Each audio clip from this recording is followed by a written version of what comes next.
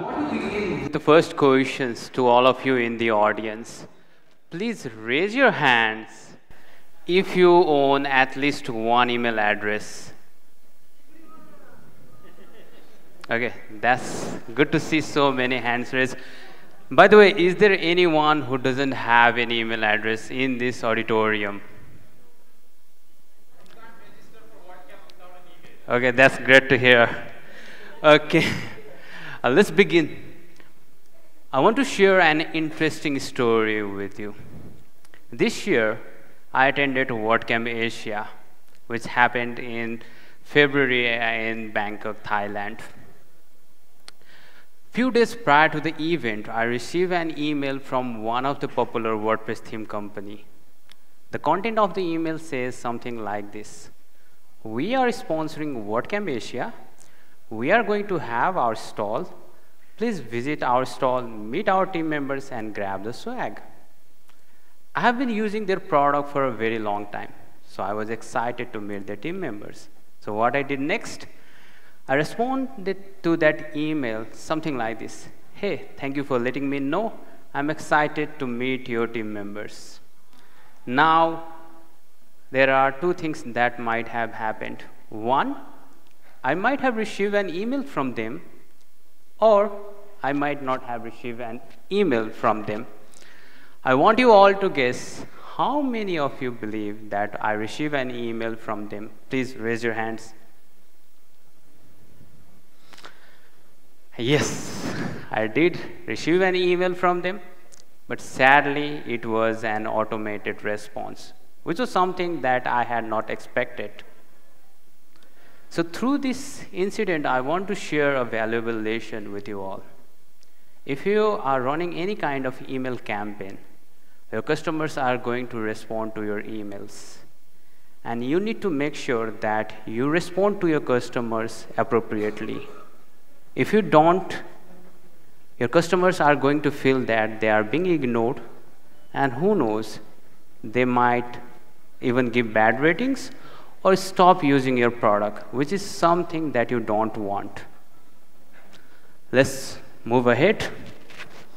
The topic of my presentation today is email marketing essential, effective strategies for better open rate and conversion. In this session, I will cover some of the strategies that I use in my company to improve the open rate. I'll also share some of the techniques that I use to improve the conversion. Apart from this, I'll also share some of the things that you should avoid if you are running any kind of email campaigns. Before we dive into the topic, here are a few things about me. Currently, I am working as a Chief Product Officer at Codewing Solutions.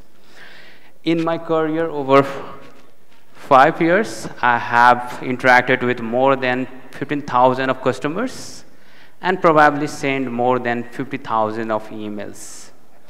I have successfully run more than 250 plus email campaigns, and my average campaign statistics include more than 32% of open rate and more than 2% of click rate.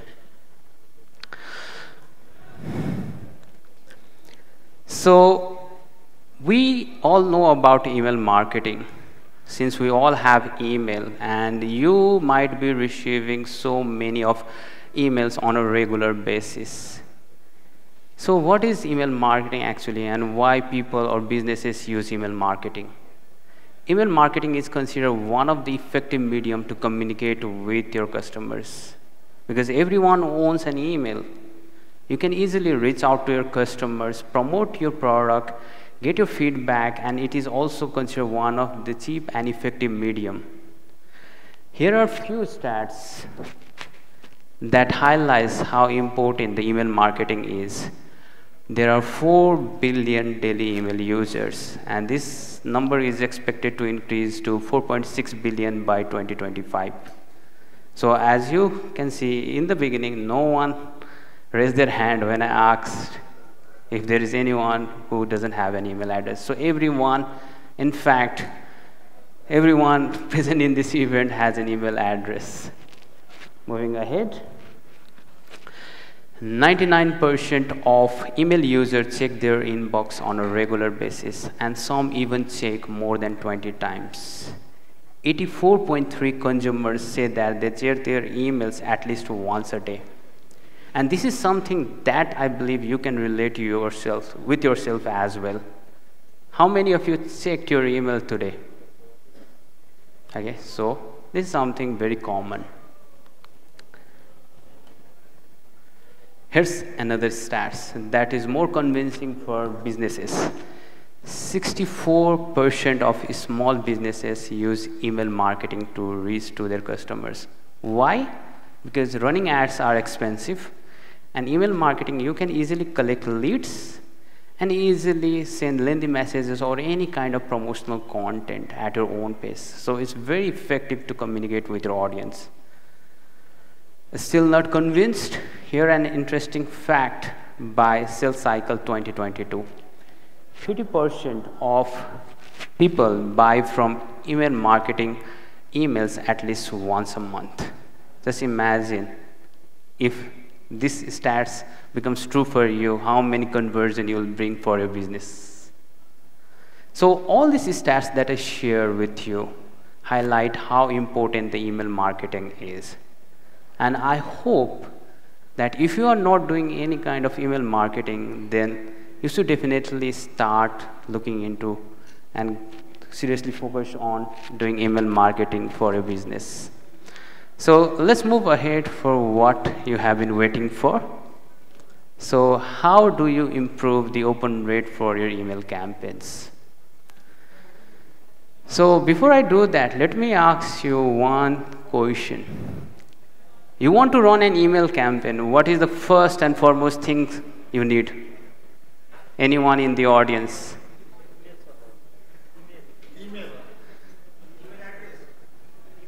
Yes. If you want to run an email campaign, you should at least have your own email address from where you want to send an email. Interesting one. Some people also say that you need to have a contact list or something like that. Okay, let's move ahead.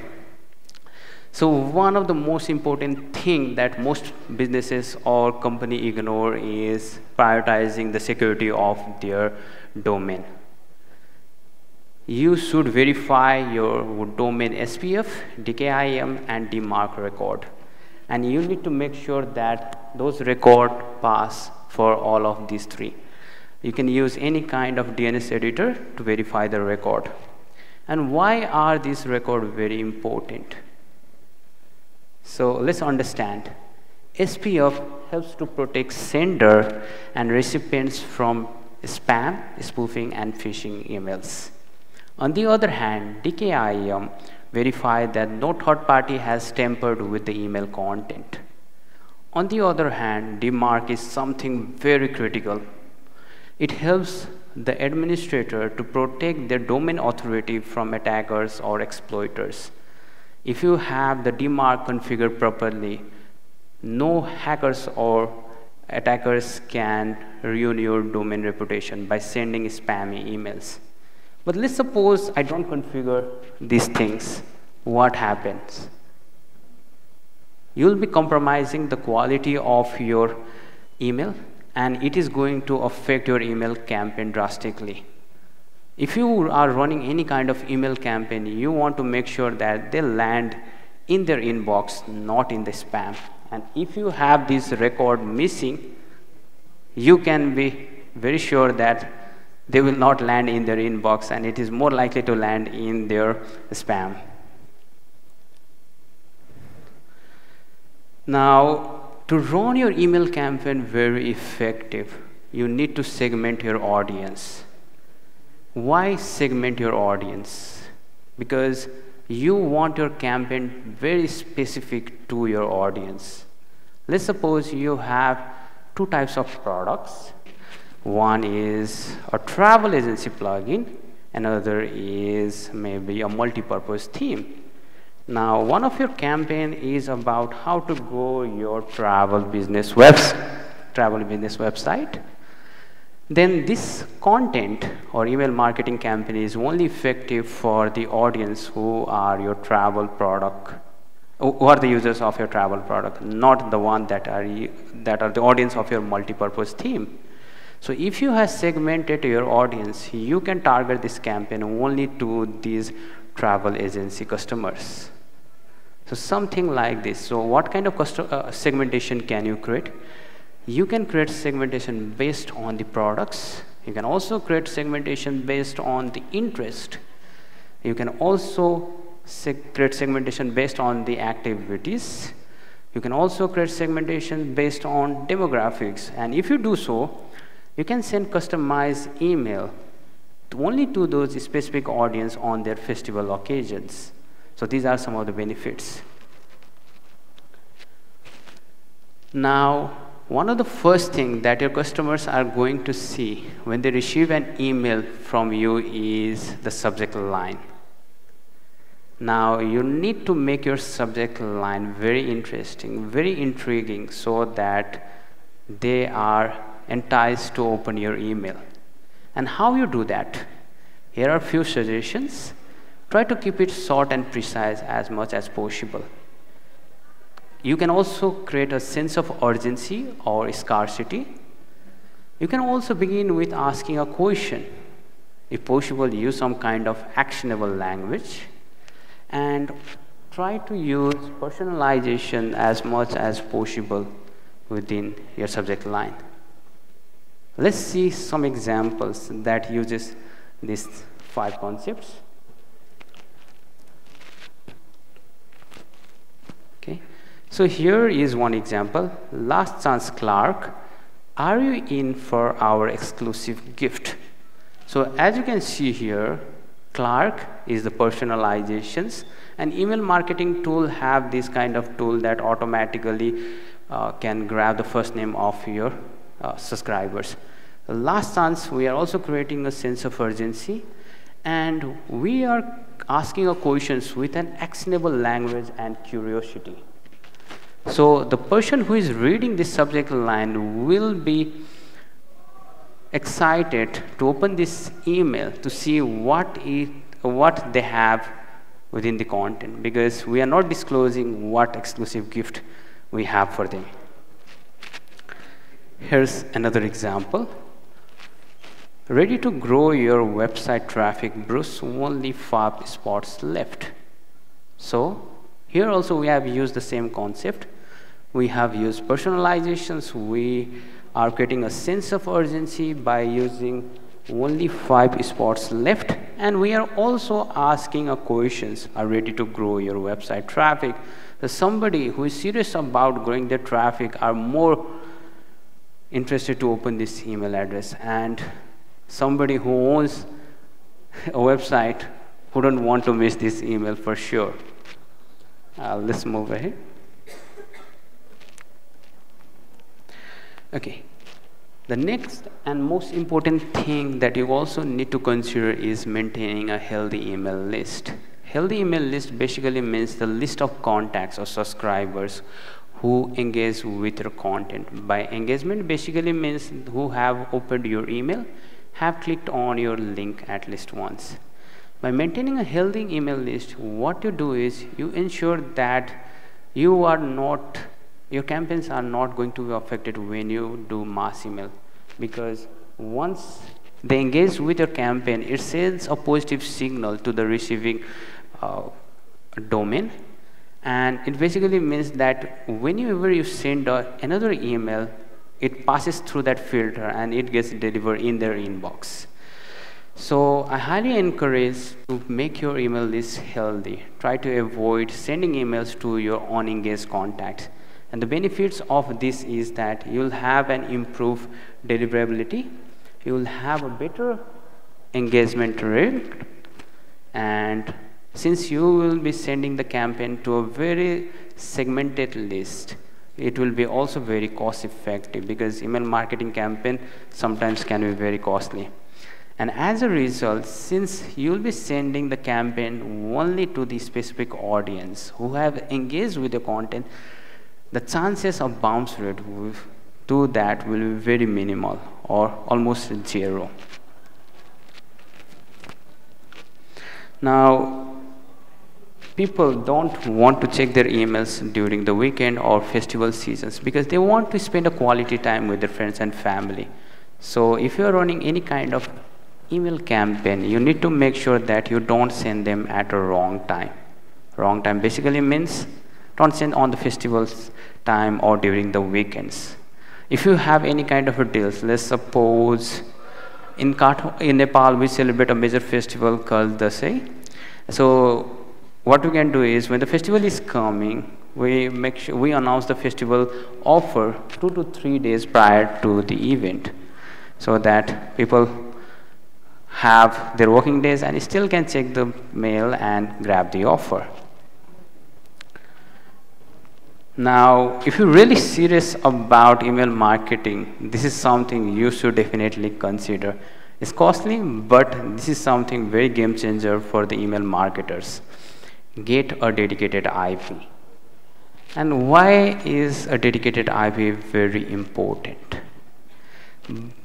Here's an example of if you run a campaign on a shared IP. So let's suppose here are two bloggers, WordPress company and affiliate bloggers, and they are running their email campaign for Black Friday from the same email service provider, and they are on a shared IP. Basically means if these two people send an email campaign, they are going to be from the same email address. The WordPress company has a very healthy email list, has a good sending reputations, has optimized the sending time, and also verified the DNS record, the one that we talked initially. On the other hand, we also have an affiliate blogger who is running the campaign from the same IP, but it has unorganized list, bad sending reputations, it has a record of spammy emails in the past, and unfortunately it has unverified DNS record. Now what happens when these two companies launch their campaign at the same time? How many of you think that WordPress company campaign is going to perform better than the affiliate blogger? Please raise your hands. Okay, yes. Okay, so yes, it is going to slightly perform better than the affiliate bloggers because it has some good things, but the maximum potentials that it could have achieved won't be able to achieve.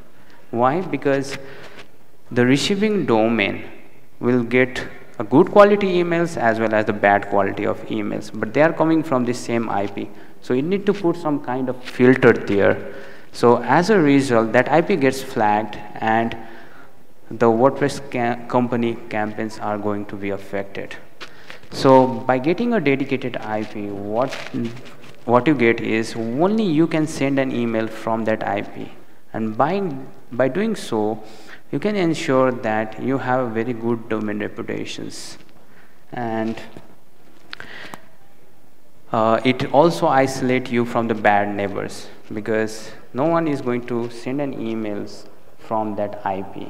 As a result, you will have a very improved deliverability, and it is also considered very good for if you are running any kind of automations or sending an email to the high volume of contacts. Now,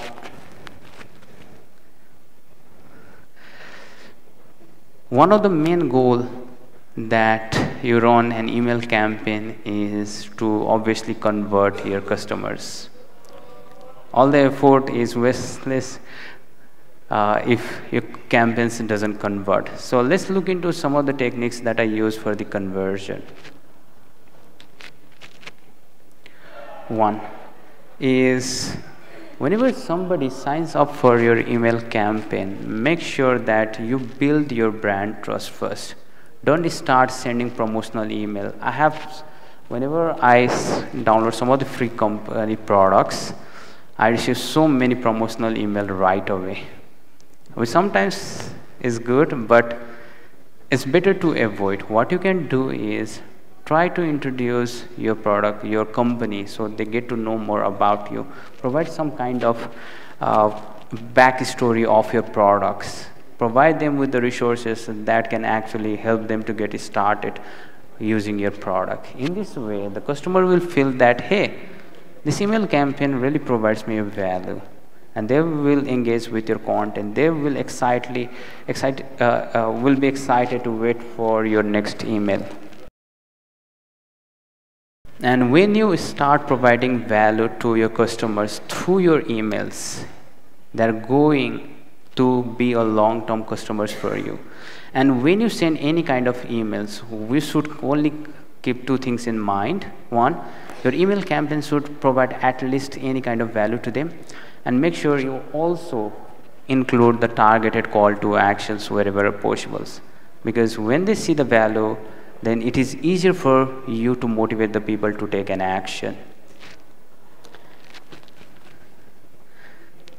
Next, we all have very short attention span. Due to different social medias, we easily get distracted. Even your customers will be receiving more than 100 emails on a regular basis. They don't have time to read all the content that is available in their email, and they cannot go through all the emails they receive. But if you keep your emails short and precise, to the point, which will take them less than a couple of seconds just to read, then they will be able to get what you are trying to offer, and they are more likely to take the actions that you want them to take. So try to be short and precise and take them direct to the call to action. We human always seek for validations. If you want to really convert to the customers, what you can do is include some kind of good reviews about your product. Most of the companies offer like, hey, sign up for the pro version, here are 30% deals, and that's it. But what if you can also include some of the testimonials within that email content? What it does is it will establish the credibility of your product. Hey, when the people read other comments, they will feel more confident to grab this deal. So make sure you include some kind of social proof. It can be screenshot or the text itself, and this will highly help to convert. And another technique, just like I mentioned, try to use scarcity or create a sense of urgency through an email. You can use some kind of timer within your content, or like have some kind of number within your subject line. People have the fear of missing out. So if your email content highlights that they might take the necessary actions, and who knows, the conversion might even be better. Another thing that you should also do is your customers are going to receive an email at a different time, and they might not take the desired action that you intend them to. So what you can also do is you can send them a general follow-up email so that they will be reminded that, hey, you missed this offer, grab the offer for a limited time. And this actually helps, and this is something we always do for all our email campaigns, and it has really worked well. I talked about different techniques for the open rate and conversion, but do the technique really work? How many of you have doubts? Is there anyone? Okay, glad to hear. So I've been using this technique in the company, and it has really worked. And here are some of the top results that I want to share with you. So this is one of the email campaign that I run for the company for one of our services. And it has a massive 64% of open rate and 11% of a click rate, which is way more than this industry standards. Here is another email campaign that runs on automations, which is sent to almost a small segment of audience, like 8,000 contacts. which has a massive open rate of 26% and a 3% click rate. Here's another example which has been sent to almost 8,000 of customers, which has a good open rate of 46% and 6% click rate.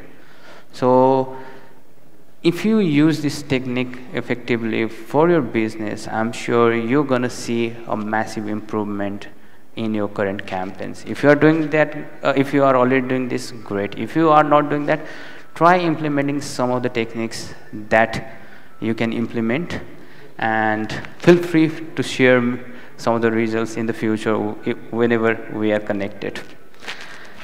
Now we talked about what are the things we should do, but we should never forget what are the things we should avoid. So let's look at things you should avoid if you're running any kind of email campaign. First and foremost thing, never use any kind of poor or misleading subject line. Your subject lines should be related to the content. Sometimes I receive a clickbait email campaigns, and what I do next, I immediately unsubscribe because I don't feel it good when I'm being tricked. So people don't like to be treated like that one. So avoid using poor or misleading subject line. You don't want to irritate your customers by sending too many of emails. Control the number of emails you send to them on a monthly basis. On a monthly basis, you can send up to 2 to 5 emails, which is considered a healthy volume of emails. Avoid sending long and complex email. Try to be precise as much as possible and to the point. And never send an email to your customers without their consent. Never buy an email list, and always get their consent. If you don't, you're more likely to get in a legal troubles. Next, never ignore some of the email regulations. For example, you should always have an unsubscribe link and the address in the footer of all the emails that you send. If you don't have one, make sure you do that immediately and check that you have this one. If you are caught, then most likely your email are going to be in the spam, or even your email service provider may suspend your account. Last but not the least, never send an email using no reply sender address. You want your customers to interact with you. By no reply, you are sending them the bad signal that, hey, you shouldn't reply to my email. So never use that one, and it is not considered professional for sending no reply emails through the no reply email address. These are some of the things that you should avoid, and based on how you are running the campaign, there might be many other things that you should avoid for sure. Now, there are different tools that you can use, and here are some of the tools that I use. I use Brevo, formerly known as Sendinblue, for managing or sending my email campaigns. I find it very easy to use and cost effective, and I have been using this for more than 3 years. I write all my email content first in Google Docs and fix the grammatical mistake using Grammarly, and use ChatGPT to just fine-tune the email content. In some of the email templates, we also send a video link or just explain the feature that we are sending them in the update. So for that purpose, we use Loom for recording the tutorial itself. And for creating different kinds of creative banners for the email campaign, we use Figma. And these are the tools, and feel free to use any kind of tools that will help you to run your email campaign effectively. That's it. So that's a wrap. If you'd like to connect with me, here's my LinkedIn address. You can search me just by giving my name. And now, if you have any questions, please feel free to ask.